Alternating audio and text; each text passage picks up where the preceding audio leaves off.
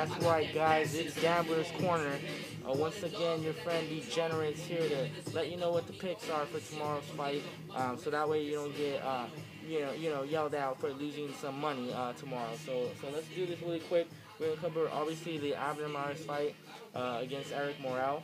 We're gonna go over a little bit of Mayweather versus Cotto also, but let's start by saying first, it's obviously a fight where it's going to showcase Abner's skills. It's probably fixed. It's in Texas. Everybody knows the judges out there. They're pretty much on little Golden Boys payroll over there. Expect some unexpected if it goes 12 rounds. You're going to see some crazy scorecards, but I really don't think it's going to get to that point. What I see happening is Eric Morel should be coming out strong, trying to knock out Abner. I think maybe a couple of his combos or whatnot might backfire, and he might get caught. And Abner will go ahead and knock him out early in the first round. You might be wondering why I chose this song, "Lie, Cheat, and Steal." Obviously, everybody thinks that's what Abner did the last few. Maybe the year and a half back with all his fights as far as low blows. Yeah, he hit a couple people under the belt, but the guy's skilled. He's going to show that, and they want to get rid of his bad rep as far as being a ball hunter. I think he's going to accomplish that. I think he has to knock this guy out. He will knock him out, and I think it's going to happen before 10 rounds. And obviously right now it's not worth laying your money down on Abner. It's minus 1,600. That means you got to put out $1,600 for 100. Doesn't make sense, and don't do it unless you have a lot of money. Now, the bet that I do like is the over/under 9.5 rounds. Now, the money is plus money, so $100 will give you about $225 on most sites. So that's the one that I'm looking at, and that's the one that you should be placing your bet on. And even if you lost, you'll feel a lot better. Putting down maybe $500 to win $1,000, or a little bit more than that, than putting $1,600 to win $100.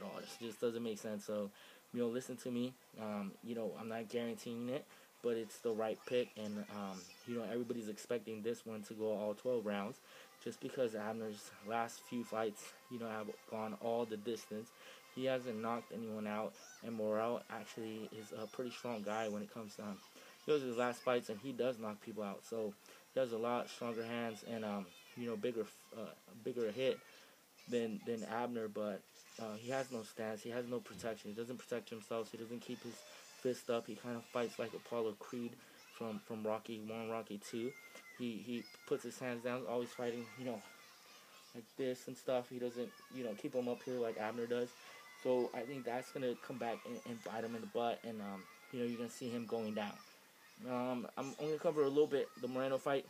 I really don't think I even have to tell you what the other guy's about, because I really don't know, but I'm saying Moreno will win, and that is going to be in Golden Boy's favor, because eventually they can make a fight between him and Abner.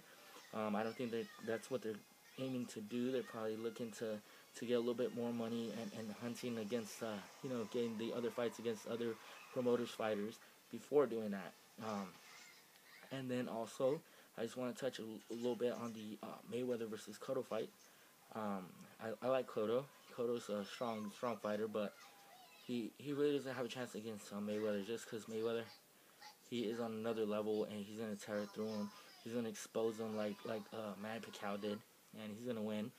And hopefully that sets up a bigger fight with Manny Pacquiao, which everybody wants to see. But anyways, yeah, tomorrow's the fight, April 21st in Texas. So remember, the judges will be a little bit crooked out there, and expect Abner to win. And again, don't place your money to have him win. It's not worth it. Play the under 9.5, and you'll have fun. And I'll see you next video. I might take this mask off, and you'll probably see what I really look like under here. So stay tuned. Watch my next videos, and I'll see you then. Good luck. And again, this was Degenerate from the Gambler's Corner. Peace.